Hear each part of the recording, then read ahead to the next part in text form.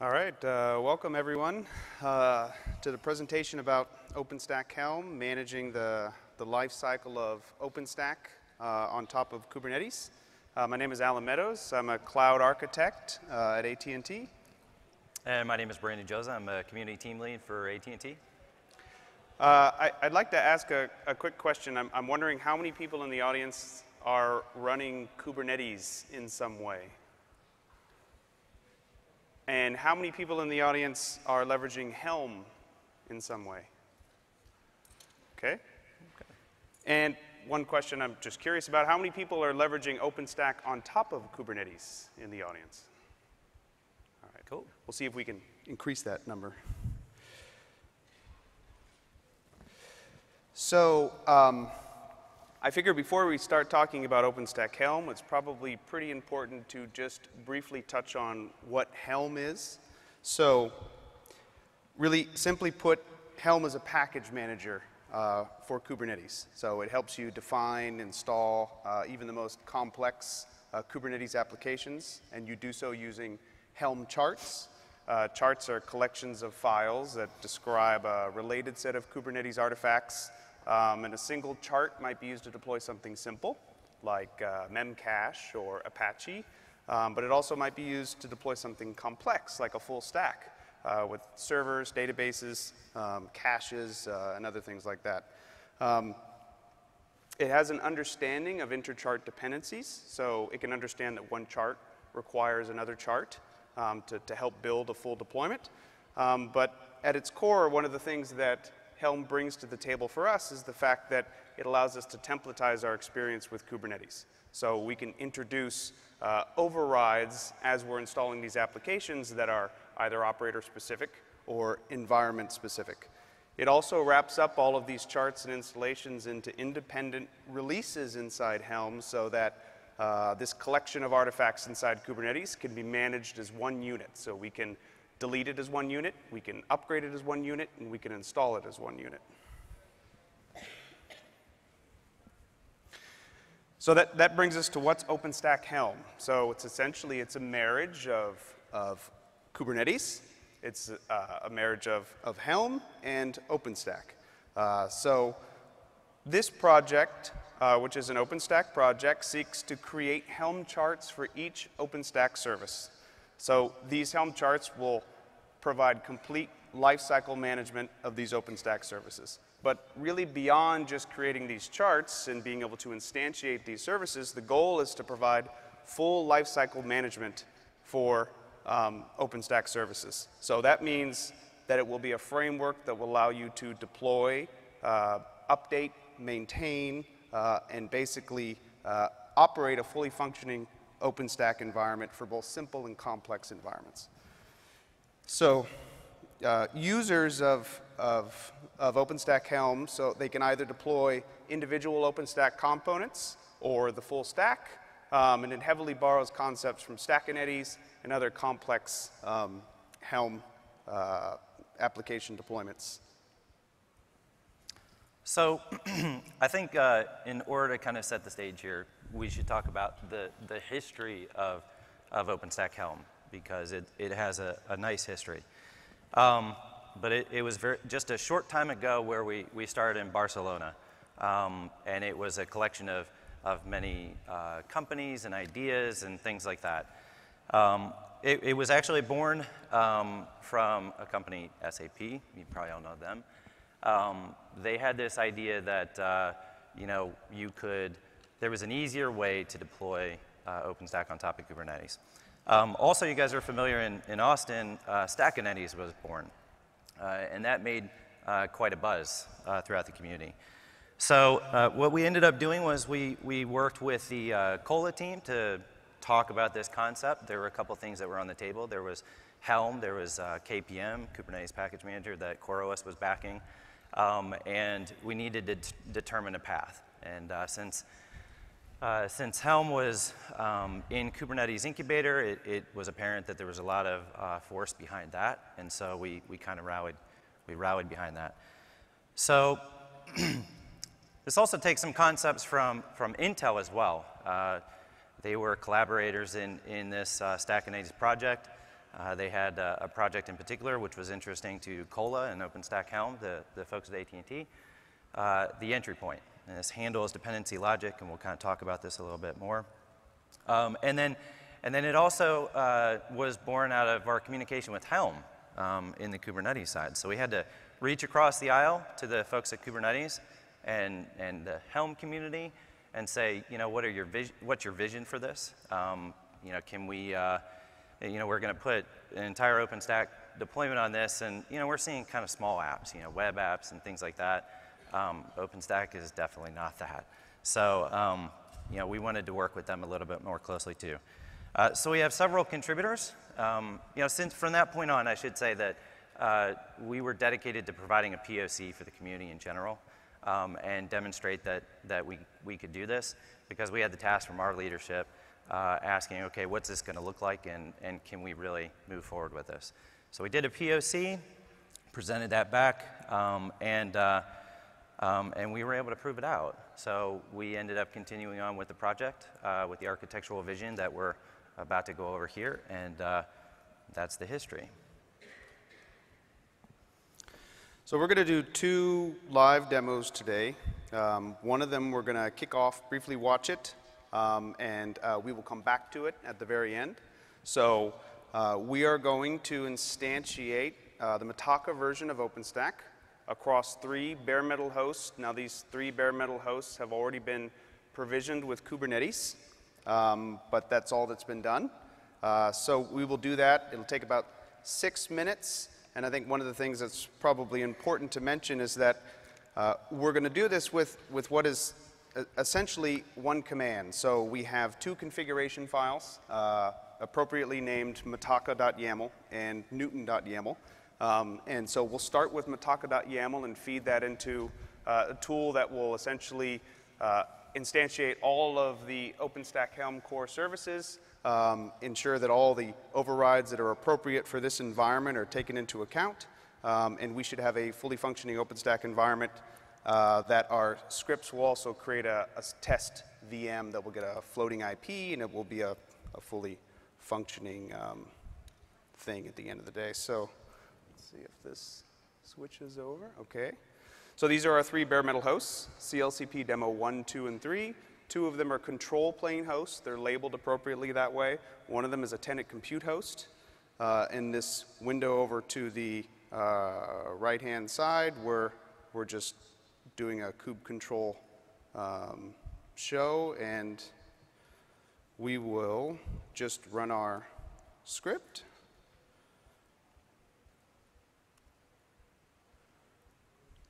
That's essentially using our mitaka.yaml file.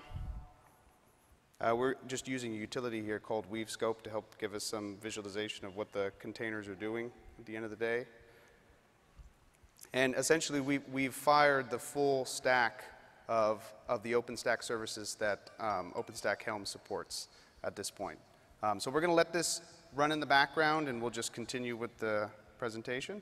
And we'll come back to this at the end, and we will do the second part of this demo, which is an in-place upgrade of this environment with a live resource in it. So we'll explain in detail what each of these, we're going to go into detail rather into each of these bullets here, but let's just briefly sort of summarize what each of these means in terms of vision for OpenStack-Helm. So the most important thing is being agnostic. It's a goal to be image agnostic. So that way, there's a lot of, at least at AT&T, we have a customized OpenStack deployment. I can't imagine that everybody is running no customizations.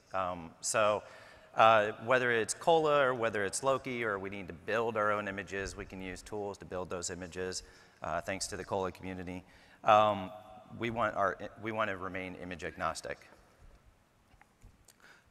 We also want to provide a framework that essentially provides independent OpenStack service charts. So in other words, if you're providing a platform that just wants to leverage Keystone by itself, that should be something that's supported. If you want to just leverage Keystone, Cinder, and Neutron, that's okay. You don't need to pull in the full stack. You can pick and choose which components you want to deploy.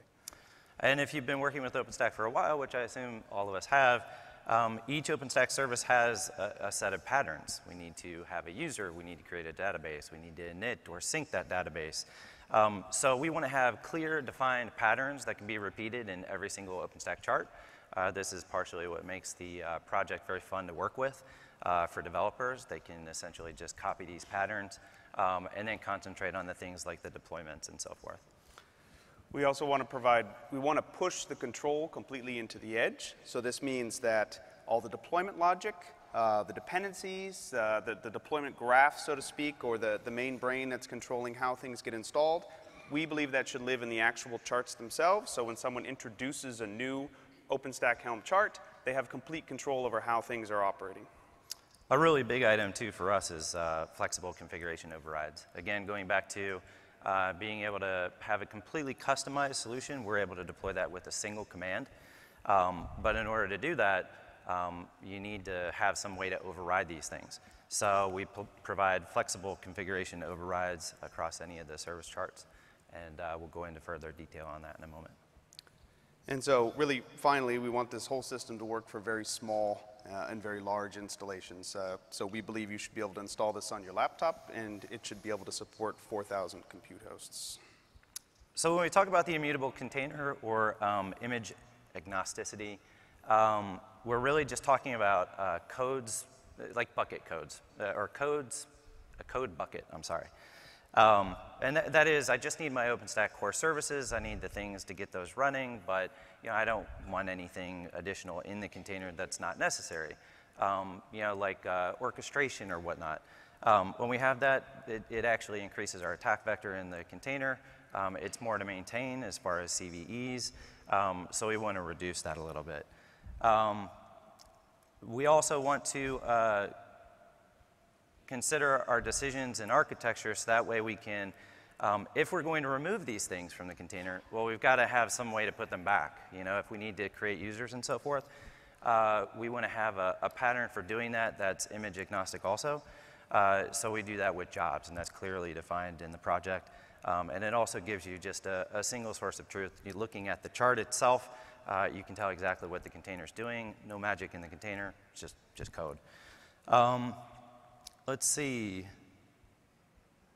We also want, we want you to be able to use any, to this point, we want you to be able to use any type of base image that you want.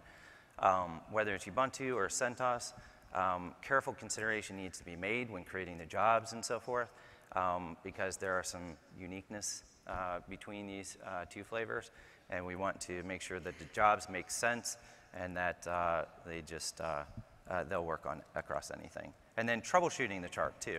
So, if I need to look at a particular job and a job has failed, then we don't want to go into the container or anything like that. We want to use like native Kubernetes commands to kind of figure out what's going on. And additionally, we want you to be able to turn the knobs in the chart itself as opposed to going into the container and doing something different. That's a really, really important thing to us. So one of the early decisions, the architectural decisions we had to make with OpenStack-Helm was how we want to structure the charts. So we've already discussed that Helm has the concept of charts depending upon other charts, and by leveraging that, one of the common patterns that exists is to wrap up a complex application into a larger meta parent chart. So with all the services being automatically deployed as child charts, they're simply described as dependencies of that parent chart. This provides a simple way to do something like Helm install OpenStack, and everything comes up. And from a developer perspective, that's also an easier way to share information between charts, which is especially relevant for OpenStack. But it comes at a cost. First, it assumes that you want to deploy the entire stack.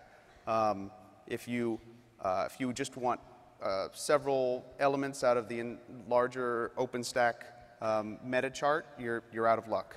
While Helm supports installing different Helm charts into different namespaces, the parent chart concept forces them all into the same namespace of the parent chart. And finally, what really was most important to us and would be difficult to correct in this model would be that from a production operator perspective, updating any of the child charts requires that you go back and update the parent chart. And while most of the time a change to one of the child charts should result in only a change there, there's a risk that you may actually inadvertently affect something else. And we needed a very guaranteed level of impact. In other words, when you update the glance Helm release, we wanted to be very sure that that was not impacting any of the other releases at the end of the day.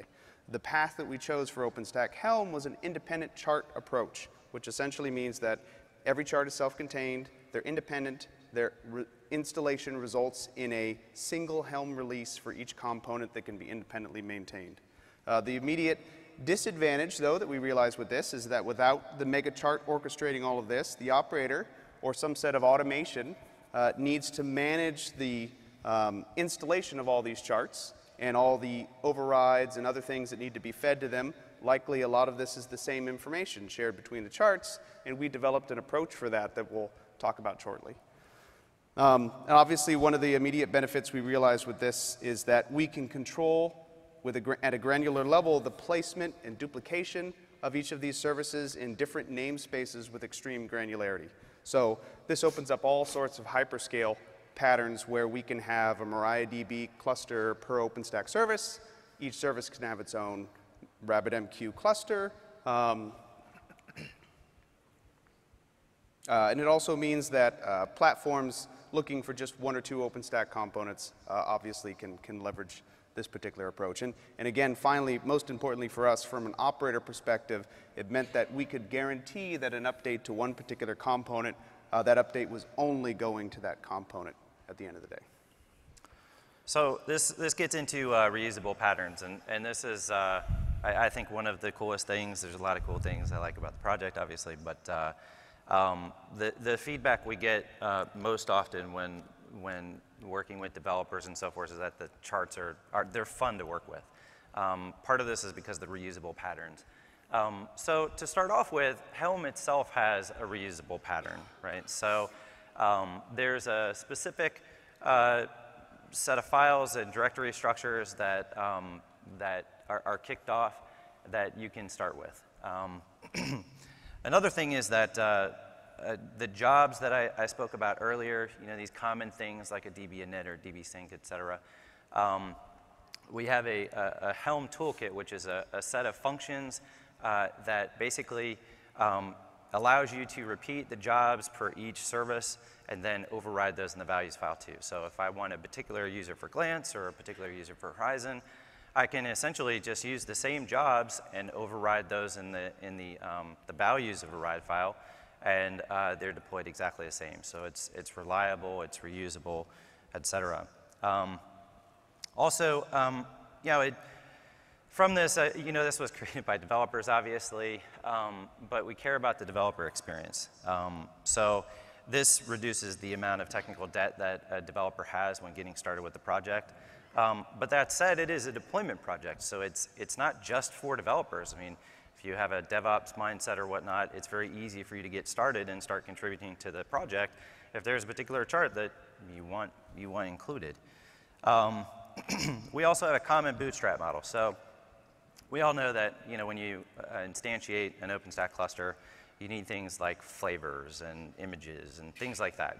You need things to kind of get started. So again, going back to the problems that AT&T has experienced from a large operator, we want to be able to inject these custom bootstrap items at initial runtime. So, or as these things are being deployed. And so we've created a bootstrap model that also allows you to create your own custom flavors and so forth right in the values file.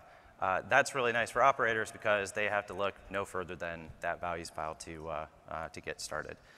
Also, there's clear patterns within the values file itself. So resource limitation, like resource limits for Kubernetes, those are in the same place. If I define my users, same place. Config, same place.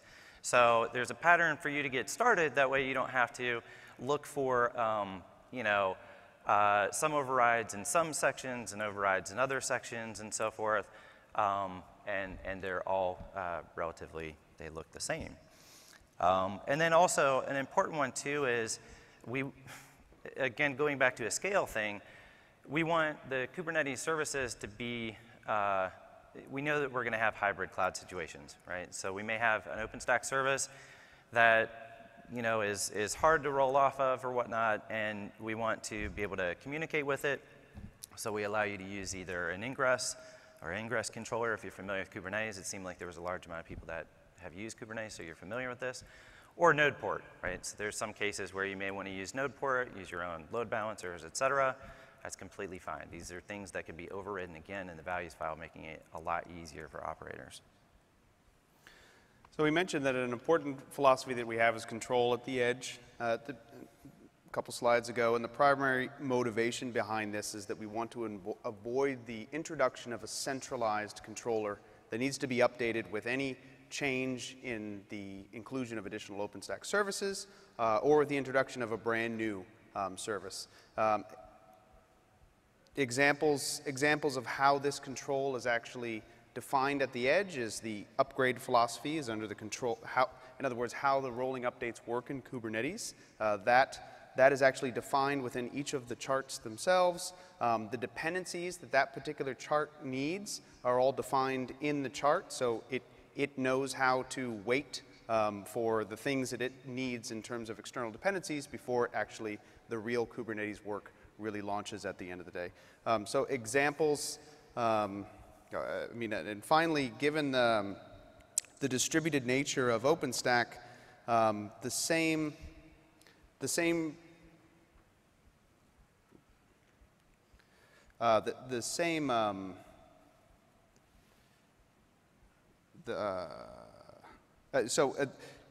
endpoint lookups, these are also something that needs to be under the control of the actual charts themselves. And what that allows is that each of these charts can essentially point to unique and individual infrastructure services as they need to. So we mentioned that hyperscale model before. It's necessary that the actual charts are in control over what endpoints they're pointed at in terms of message queues, other OpenStack services, and things like that. So we have full flexibility in creating any kind of OpenStack installation at the end of the day. So, you know, there's a common theme that we need to provide flexibility, agnosticity, all these things to give you guys, the operators and developers, options at the end of the day. So this gets into providing flexible configuration overrides. So, you know, now our values we can override those. Those are now flexible. We can define resource limits and things like that. We have a nice pattern that's been established. But what about the configs themselves, right? So we have a highly customized nova.conf file, or you know, or maybe we've got some specific Cinder backends that, you know, we're trying to configure and so forth. So what about these configs? Because these can get unruly. Well, what we've done is allowed you to override these as well. So we have a tool that's been created, and it's in the tools directory in the project. It's an Oslo gen config utility, and what that does is it will create value overrides for configs, your ini files, your policy.json files, these things that would typically you would need to be highly customized, right? You need all these knobs to be able to turn and create your own deployments of each individual services. We run through those and apply values to those. So then you can take those values and then override them in the main values, the values manifest. That's extremely powerful. That puts all the power in your hands to do whatever you need to without actually touching the chart. And that's the main concept, right? Is that we want you to be able to have every knob to turn without actually touching anything except the values. If you're just an operator, you want to use the project, it's easy for you to get started and do this. And that's a very powerful thing. Let's see. Additionally, there's the concept of you can use partials. You know, you can prepend or postpend if you want to use that. Or if you want to just ingest an entire config, yeah, no problem. You know, if you don't want to use the values override, and that's maybe not flexible enough for you, and you already have your configs and you just want to carry those over, yeah, that's fine. You can go ahead and do that. So we wanted to make that as extremely flexible as possible. The next is, and I was passionate about this in the very beginning, is working on small and extremely large environments. So, you know, we've done several different ways of doing this. Minikube we used for a while, and then we kind of like took this on ourselves a little bit. But the message is the same. We want the deployment to be exactly the same, barring like, you know, backends and things like that, on a developer's laptop as it is in production. And that's extremely powerful too, because now the developer can turn all their knobs, they can see things. You know, we've got a guy that his laptop boots up and it's just instantly there. Like that's how much he works on it, right? So that's extremely flexible too. If you're a developer and you know you start working with the project and you're going to your leadership and saying, hey, this is something we really need to consider, that makes it really powerful. You can take POCs and demonstrate that elsewhere. It's easy for your developers, and then you're guaranteed that, you know, if it worked here on a laptop, it's the same thing, really just replicated now in production at hyperscale. So with all this flexibility and all these independent charts and all these overrides and possible customizations, we believed early on that there should be a solution for managing a collection of charts and all these parameters that they need to be fed. So Helm, thus far, is really primarily focused on, focused itself as being a command line tool operating on one chart at a time. And we really wanted a way to declaratively define what we wanted to achieve, source control that, and point that tool at the configuration and just have it drive. So we developed Armada, which is an open source tool to do this for us. So at its core, it's simply a replacement for the Helm client. It still works with the Helm engine that's running inside Kubernetes, which runs as a pod. And we simply wanted to provide more programmatic control over Helm.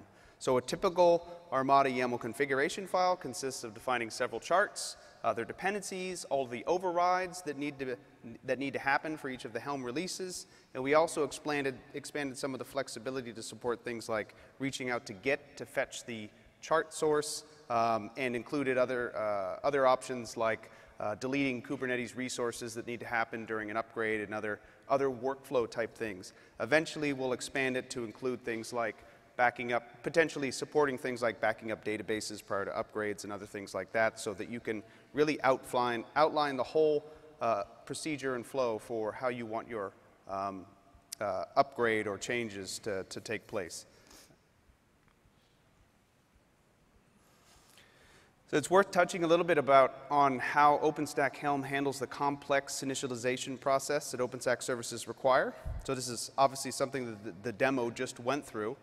Many things need to be managed and done in the right order. So we need to create databases for services, grant access to specific users on those databases, set their passwords. We need to create service users inside Keystone, set passwords, roles. We need to create Keystone services, create endpoints, and create endpoints for different types of endpoints, internal and admin and public. And you know, all of this needs to be done in the right order, needs to be done idempotently so that if one of them fails, it can rerun, which is the native Kubernetes way. And it needs to be able to support us running it once during installation, and then again when we actually upgrade that environment. We do all of this using Kubernetes jobs. So these are very granular jobs that just do one specific thing. In other words, create a database, or grant a role on the database, or initialize a new user inside the back-end message queue system that this particular service is supposed to use. So what's next? You know, if you saw David Aronczyk's talk from Google, we need people. We need people to use it. We need people to you know, develop around it, give feedback. We're working closely with you know, all sorts of groups: Intel, SAP, the Cola folks. In the very beginning, we started this as, like I said, a POC in November of 2016. And here we are. We've got many charts up to Magnum. And we're at a .5 release, so we're still very, very young. That said, we're very confident in the project. To give you a sense of timeline, this is an OpenStack project. So, we wanted to show that this isn't an AT&T project. This is a U project. This is an OpenStack project. That said, internally, our time frame for using this is 1710. So in October, we want to use this fully. So that should give you an idea of where we want to be and where we want to take the project. But that says nothing on you bringing yourself to the project and giving us feedback and so forth. So, and just quickly, a little update about how AT&T will use this product when it eventually rolls out is that we have 80 plus zone deployments. Each of those zones actually include 2 OpenStack regions. So really, we're talking about 160 OpenStack installations. We're targeting 100 plus, which what that translates to is 200 plus OpenStack production installations. So this is a lot of installations potentially receiving OpenStack-Helm. Each of these installations are complex. They run carrier-grade workloads. They span from small sites all the way to very large sites. And our availability today is fairly high, and we intend to keep that even after the transition to OpenStack-Helm. Do you want to show the demo as I do the open source? Yeah. Okay. We want to show you the demo because we got more than just starting it. So us and open source, like AT&T and open source. We've been in various stages in open source. Our approach now is everything goes in open source, and it's made available to everyone. But that's not just like made available. That means that you could take it and use it. Armada is a POC to demonstrate to the Helm community the features that we would like in Helm core. So it's not something that like we really want to maintain or anything like that. That's something that we want to actually start the conversation. Like, this is what we think the Helm client could use. This is what our vision and our use case is. And actually, that's been really responsive. So our goal is to POC it, right? So we've got a POC. We can demonstrate it now. Now there's something to talk to, as opposed to just talking. Sometimes it's hard to get those concepts across to the other aisle. But if we POC it, then it becomes much easier to see the vision. Oops. If I could type the IP correctly, we could just verify. So what Alan's doing right now is he's going to start establishing just an ICMP. You guys might have seen this. Some of you might have seen this. We're going to do a token request to Keystone and leave that going in the background. We've got the Horizon dashboard up and ready. But the deployment was successful. So while we've been talking up here and so forth, that one command that you saw, it ran through and it installed the entire stack. And this is what you see today. So we can launch VMs. So what Alan's showing is that a VM is actually launched. And you want to go a little further? Yeah, so I mean, so in the bottom left-hand corner, we've SSH'd into the VM that we just provisioned. It's got a floating IP address. It's a public IP. We are connected to it, and inside that VM, we're just looking at its network interfaces. We are proceeding with the upgrade from Newton to Mitaka. I'm sorry, the other way. We're proceeding with the upgrade from Mitaka to Newton at the moment, and in the bottom right-hand corner, we're doing a simplistic example of showing that we have a path towards having the control plane operational while we're doing this upgrade. And obviously, we're showing a very happy path. We're doing something very simple, like fetching a Keystone token. Obviously, a lot more work to be done to ensure that we could do something highly complex while this rolling update is occurring. But I think it shows that a lot of the foundations are in place in this project already. I was going to say, there's a few of you that said that you used Helm. So if you used Helm, and let's say you had a job that completed, have you ever had a problem where the job just never cleaned up? And this is kind of a Helm thing. So Armada actually, it will clean up jobs before it reruns, and that's an extremely valuable thing. That's one of the features that we wanted to present to the Helm developers as a POC again, not as just talking about this. So it shows the use case on why we would actually want this. So I think this also demonstrates what's occurring under the hood in some ways. So as we're doing the rolling update, which itself is defined, the behavior of it is defined in the charts in terms of how that should proceed. But we also see components in an init state, and basically they're doing dependency checking to make sure that the things that they need are actually there. In other words, if a service requires Keystone or requires a certain database synchronizations job to have run to bring it up to the version that that particular service needs, it will sit there and wait until that eventually completes. And you guys might have seen some other demos like this. You know, we've been running variations of this demo. But as this upgrade is going on, we're using Ceph backend for Kubernetes. And we actually show a video, and the video doesn't drop as we're doing this upgrade on the tenant workload. And that's extremely useful as well. That's what we showed our leadership, and our leadership was happy. So that allows us to continue working on the project. One other thing to point out is that in this particular environment that we're looking at, and what comes out of the box in OpenStack-Helm is that everything runs as a container. So MariaDB is clustered. It's running as a container. Ceph is providing PVC backends for Kubernetes. It runs as a container. There is nothing in this environment that's not containerized. And the nice thing about this is it just runs, right? So you know, going forward, you know, we want to improve our development process and improve on our gates and so forth to make sure that, you know, we're always working off of master. You know, we've learned a lot about managing cloud at scale, some things to do, some things not to do, et cetera. We're bringing this to the community and to the project and trying to work with other companies and individuals who want to contribute to the project to make this better. So our call to action is, you know, again, try the project, give us feedback. Also, the story doesn't end here. It actually goes into Helm. So what we're expecting from, you know, the community around OpenStack-Helm is to reach beyond the aisle over to the Kubernetes group quite a bit. This is essentially Kubernetes, you know, OpenStack on Kubernetes, right? So we want to engage with that community. They're going to give us a lot of advice. And this is what we feel to be a perfect marriage or a perfect demonstration of the two communities collaborating quite a bit for the common good. And the common good is infrastructure and provided in a resilient fashion.